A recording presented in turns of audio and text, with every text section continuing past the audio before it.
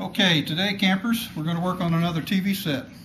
This is Jan's Sony. It's a KV-36HS420V high definition CRT type set.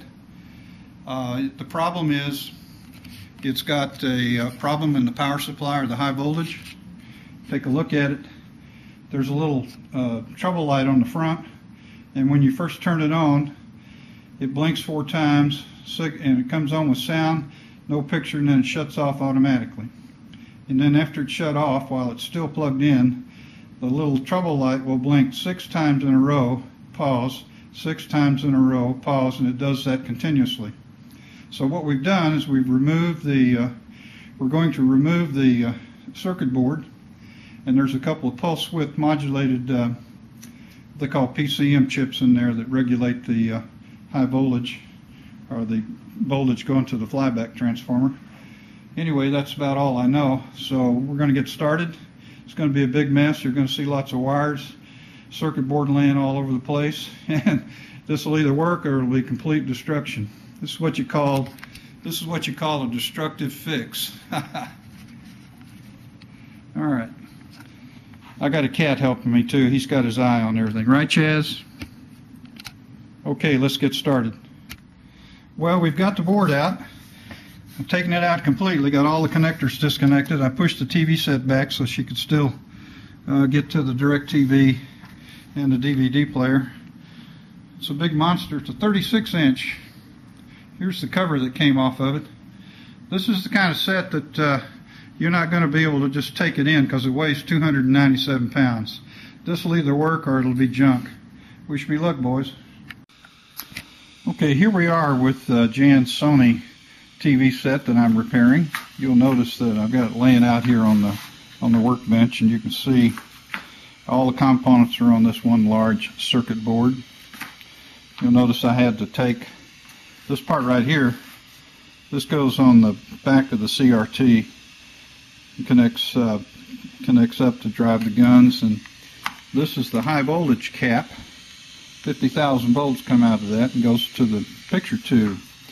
And down inside, if you look way down in here, you'll see there's 2 chips that I have to replace. There's this one right here and this chip right here. I haven't removed this one yet, but it's coming out in a little bit. I'm going to replace them with a couple of sockets, transistor sockets. They'll go down there. And then I purchased the chips online. There's 3 of them here in case I screw one up. I only need 2. And hopefully that's going to fix this set. It has something to do with the power supply, the high voltage, and my diagnosis has traced it down to those 2 integrated circuits that control the high voltage generation and all the circuitry involved in it.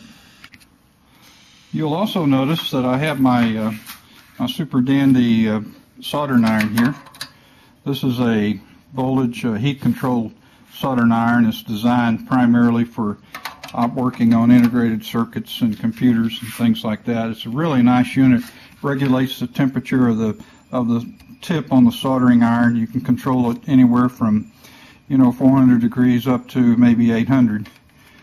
A little wick here to clean the tip off.